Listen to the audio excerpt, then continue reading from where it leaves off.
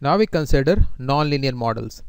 So nonlinear models are of this form: y is equal to 5 times x1 times x2. Notice the multiplication now, that is why it is nonlinear, plus x2 square.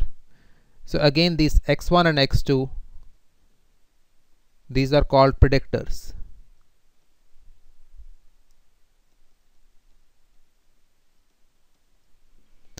And this y is called response.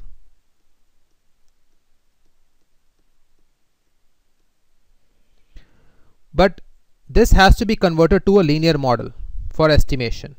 So what you do is, you now write this as y is equal to 5z1 plus z2, where this z1 is nothing but x1 times x2, and this z2 is nothing but x2 square. So we want some model like this. So let us do this in R and see how it looks like. So first thing is, you have to read your data set. So your data set is stored in this file,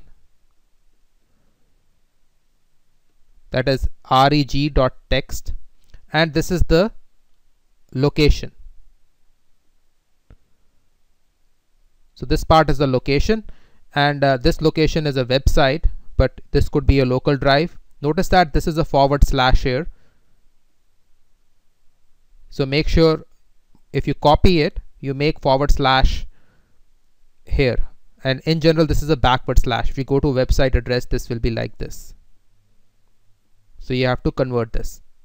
So now you read the first 2 rows of your data set. So this is row 1 and this is row 2. So we have put header as true because the header is already given.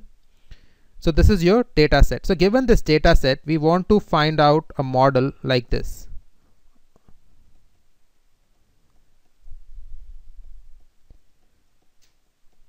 So we want to find alpha 1, alpha 2 and a constant.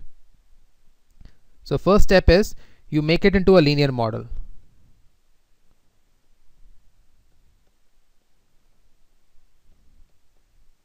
So this z1 is x1 times x2, z2 is x2 square.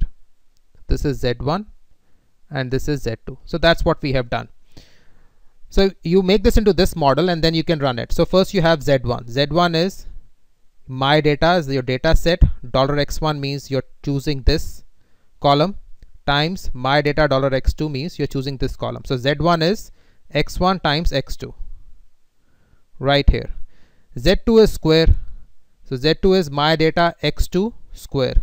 So x2 square right here. We just done that, and now there is your model, linear model. You're fitting y in my data to z1 plus z2. This y is fitted to z1 and z2, and then you have this data frame which will give you the coefficients and the confidence interval. So these are the coefficients and these are the confidence interval. So the model we get is y is equal to, our coefficient is 63.63, so the constant term is 63.63, then alpha 1 is 0.03, so 0.03 x1 x2 plus, and this is 0.006.